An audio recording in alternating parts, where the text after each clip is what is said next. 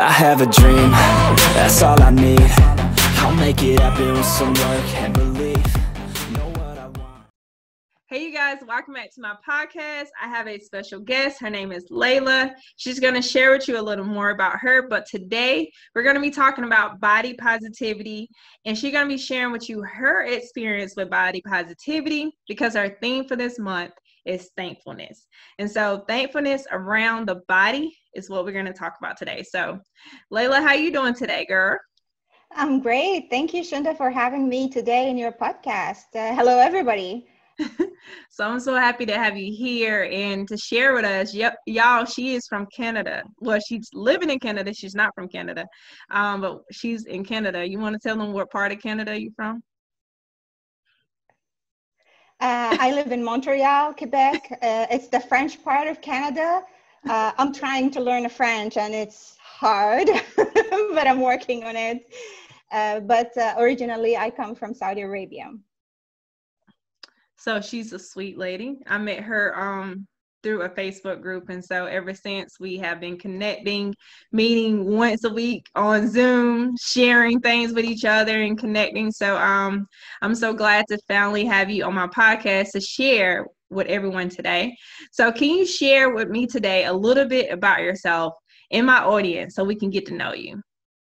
Absolutely. As I said, I come from Saudi Arabia. I come from a conservative background. I came to Canada to study for my PhD, and I did PhD in medical neuroscience. And it was coming to Canada was life-changing for me. My life back in Saudi was difficult. I don't know if people know about Saudi a little bit. It's been changing now, but in general, it's been it's a very male-dominated society. As a woman, I did not have any role there and no recognition. And there was a lot of negative talk to me as a woman, for us in general as a woman. So coming to Canada changed me, or I had to change myself, basically. And so after I finished my PhD, then I decided that I really want to use my experience. I've been through a lot of challenges. I've been changing a lot, growth mindset about my body, about my personal image, about change in society and the way I think.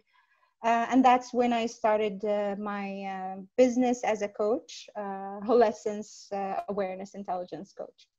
Wow. So that's a little bit about me. Well, for the ones who might not understand what that means, can you share, go in depth with what that means? Because when people hear this, they're like, oh, okay, but I don't know what it is. Yes. So share more with my audience about what exactly. Thank you for asking. Actually, I usually say the word like, throw the bomb, right? and I see if people wants to know about it or not. So Whole Essence is a word I came up with. Actually, it's a term I came up with, and it means in the process of becoming whole. Wow. Because in my journey, my personal journey to becoming myself, I found that I was rejecting myself. I was rejecting my inner person, was rejecting my body, my personal image, how I looked, how my body looked. I didn't care about myself. I didn't take care of who I was, and living was really difficult for me at one point. So I needed to work on that. I needed to become a whole person, to get to know who I am, to decide who I am. Because at one point I didn't know who I was, since I was told since I was a child what to be, right? And then at one point I decided that's not what I want to be. And then now I needed to find who I am. Yeah. So that's what Whole Essence is. And awareness intelligence basically is how you use your awareness, your self-awareness, and the awareness of your surrounding in an intelligent way, or in a good way where it will benefit you, right? So there are things that I've learned also from my experience about, let's say, we are going to talk today about body image, is how do I use my awareness about my body? How do I connect with it. What does it tell me when it is, let's say, aching, when it is not feeling well, when I'm eating food, what food is good for me, what food is not good. I tried several diets, and one of the things that was very difficult for me for a while was eating. I hated eating because that was one of the things, I come from a big family, and I have older sisters where they were also sort of negatively talking about their body image, and they were told, like, don't get fat, you'll look ugly, blah, blah, blah. And then they transferred that to me. Wow. I was feeling like I'm fat, and I was like scared of food. Like I would eat just, maybe some cheese and bread during the day just to keep me going. But I loved sweets. I love desserts. I love chocolate. And I was like, oh, when I eat it, I feel so guilty. It feels like as if now that's going to translate immediately and make me like look huge or whatever, right? And I hated looking at myself in the mirror. Wow. So I needed to bring my awareness to that, really. Wow. So can you share like how you celebrate your body image, like how you practice self-care? How do you celebrate it? And like kind of what did you start doing so that when you do have chocolate, you don't feel bad about eating it? You like, I can have a piece of chocolate, but how did you start from going from there to going from where you are now, where you're okay with eating now? Oh yeah, absolutely. I love eating. I mean, I discovered I love eating, and it's one of the how to say, it's one of the blessings we have, right? There are people who cannot eat, and here I have the food, and I'm rejecting the food just because I'm afraid of it, right? So basically, the first thing I needed to do is to love myself. Yeah, is to accept who I am, and I started by like doing something I would never do, is to take really care of myself. When I look at myself in the mirror, I would start saying, I love you. And I look at myself in my eyes, I was like, I love you. It sounded so weird at the beginning but I had to do it. And every time I would go to the mirror in the bathroom or whatever, I find a mirror, I made it sort of a ritual. I look at the mirror. You are beautiful. I love you. Wow. You are perfect the way you are. I love you. So after a while, I sort of got used to it. It wasn't as uncomfortable as it was at the beginning. And then I started to, I went through different diets, right? It's like I had a lot of problems, like the irritable bowel syndrome. So I was feeling bloated. I didn't know what type of food I could eat. So I tried FODMAP. I tried to, and I had also iron deficiency, a very severe iron deficiency. So I tried to have a lot of vegetables that are, because I didn't want to eat a lot of meat. But then I tried, I don't know if you heard about the lectin diet. I tried the keto diet. I tried many of these diets. And what I found is, for my body, I started listening. I mean, with all these diets, it didn't work for me completely, but I've learned that with the lectin diet, for example, I learned that cucumber, even though usually I would eat it and feel comfortable eating because, it doesn't have any calories, right? It's just water. It wasn't good for me. It would make me feel bloated, for example. Cauliflower, the broccoli, the heads, I'm okay with them. The stalks, they give me bloating. So with all of that, I was sort of getting to know what is good for me and what is not. With the keto diet, for example, I went into very, very strict keto diet, and I lost a lot of weight. And then I discovered, when I looked at my pictures and how I felt about it, I didn't feel good. It didn't feel like this is who I want to be. yeah, losing weight, I'm like, oh, I'm thin, I'm like, you know, these supermodels, or I want to be because I'm not that tall. But it really didn't resonate. I didn't have enough energy, you know.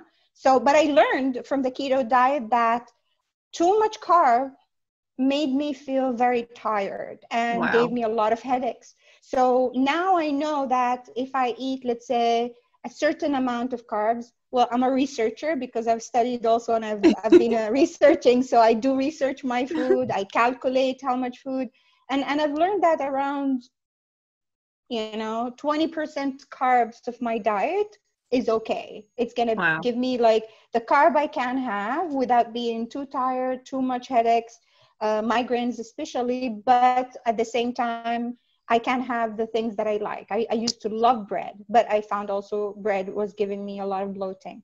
Wow. So all these diets, I've learned from each one of them something.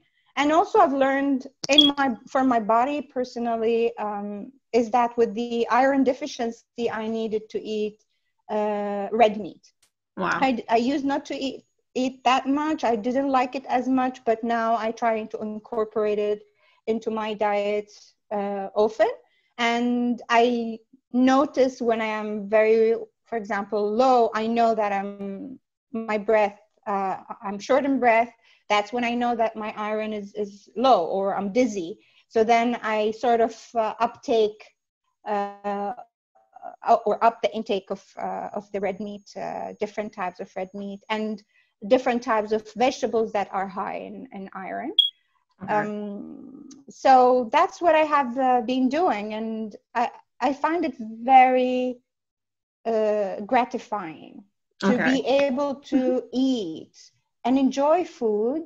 And sometimes, yeah, and especially the negative talking, right, to self. Mhm. Like whenever I eat something that is not good for me, and I was like, oh my God, how could you do this? You know, you are going to get, I don't know, ugly, you're going to get this, and you're going to get that. And I was Yeah. like, calm down, girl. For me now, it became more of, even if I eat one day, let's say extra chocolate, or even I eat chips sometimes, this is my day. Okay, let's say I'm not in the mood of eating healthy. I ate healthy all the day, but I feel like binging. Mhm. So I'm gonna binge, but I know that the next day and the day after and the day after, I'm eating healthy. So it's Mhm. more of a balance, how I'm living my life without forcing myself or being afraid of food, Mhm. but enjoying it and being okay with me sometimes sort of falling short of being, you know, healthy, or wanting to be you know, just into the chocolate or whatever. So this way I can enjoy it more, and in a full time, it's a balance, how I'm Yes. balancing my life and for my body. And of course, I always exercise, at least walk. You Yeah. know, that's at least something I need to do. 30 minutes a day, every day, I have to walk. Sometimes more, sometimes, but the minimum is the 30 minutes. I need to do that. Oh, that's cool. And that is called mindfulness, because It when you're is, yes. being you self-aware of, you know, and you being mindful of your actions, because it's nothing wrong with eating, you know, something bad, but in those moments you're mindful of what happened. And Exactly. so that's how you're able to say, okay, I know what I'm about to do. I know I'm about to binge, but for the next few days, I know I'm going to eat healthy. Exactly. Because I Exactly. know I got to balance this out. Yes, yes. And I call it awareness intelligence because like it's part of my mindfulness, but also part is like what choices I have, right? What are the choices I'm making and the consequences of my choices. Now, if I'm binging every day, then, and I'm saying to myself, oh, it's okay, I'm going to eat next month healthy, then I'm really hurting myself here, right? Because binging is not about only, let's say, gaining weight, or it just doesn't feel good. It just doesn't make you feel good. Yeah, it's okay to do it from time to time, but then we need to find or fine tune our choices with the consequences we are able to take. Yeah. When I was not eating, the consequences are that I have very poor health. I wasn't able to focus. I wasn't able to do anything, but I was staying slim, and that didn't even look healthy at all. So now I'm sort of, in a way, balancing my body weight, that I don't go even below. I became, or I choose not to lose weight. Yes, I choose not to gain it, but I choose not to lose it. So I'm very happy with the medium I am in right now. And that's where I need to keep my awareness there and being mindful. Absolutely. Yeah. So you got your maintenance weight in a way. Yes. I was like, when I look at my face, I'm with this weight, I was like, oh, I love how I look. You are beautiful. So, and I keep telling myself that, so I wouldn't start talking bad to myself again, That's good. I like to get my clients to do that. I told them it's the mirror exercise, and they have so much trouble with the awareness exercise because no one wants to look in the mirror. First of all, it feels awkward. It does. And then you're like, is anybody all right? Yeah. Let alone telling yourself, I love you. Yeah, they're like, what is going on? You in a public bathroom, you in the mirror, like, I love you. Are you talking to me? No, myself. So yeah, I think that's why we struggle with telling ourselves compliments. And we're easy to give it out to everybody else. We say, girl, you look cute and all this stuff. But when it comes to ourselves, that's something that I try to get them to work on, like, all the time, because loving yourself is real important. This helps you go out and achieve the goals you want in life. Yes, absolutely. But it starts with loving yourself, because you got to have the confidence to go out there and do it. And with that point, actually, it's very funny, in my case at least, that when I was not loving myself, even when somebody gives me a compliment, I don't believe them. I keep thinking, like, are they sort of pitying me? Are they like just being nice because they don't want to say you're ugly, right? Because I was seeing myself as ugly. So no matter what, and that's what I discovered also, no matter what other people say, no matter how much they give you compliments, if you are not loving yourself, if you are not convinced that you are worthy and you're beautiful the way you are, nothing will convince you. Yep. That's why you got to convince yourself. Yes. I definitely agree with that. That's something that I used to question. I'm like, me being cute, me, whatever. You just being nice. Exactly. I'm not. I look at hot, and then you start like putting yourself down. You start saying, yes, oh, this shirt, this is just a little old T-shirt I just put on, or oh, these shoes are old. Like, no, just take the compliment, believe it is you, and accept it as you. And so, yeah, that's very important. We can't make someone believe they're beautiful. They have to believe it themselves. Absolutely. I agree.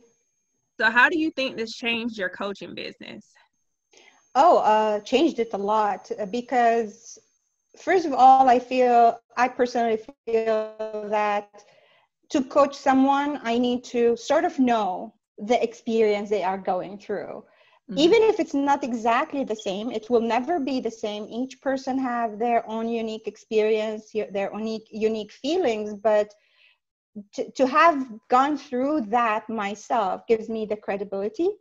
And that's what I find with my client as well. They like it because they feel that, oh, you've been through that. The other thing is, I always share with them my experience, how I was and how I am now, because funny enough, now people, for example, my clients or a lot of people, they say like, oh my God, you're so confident, you're this, you're that, and you're beautiful, you are.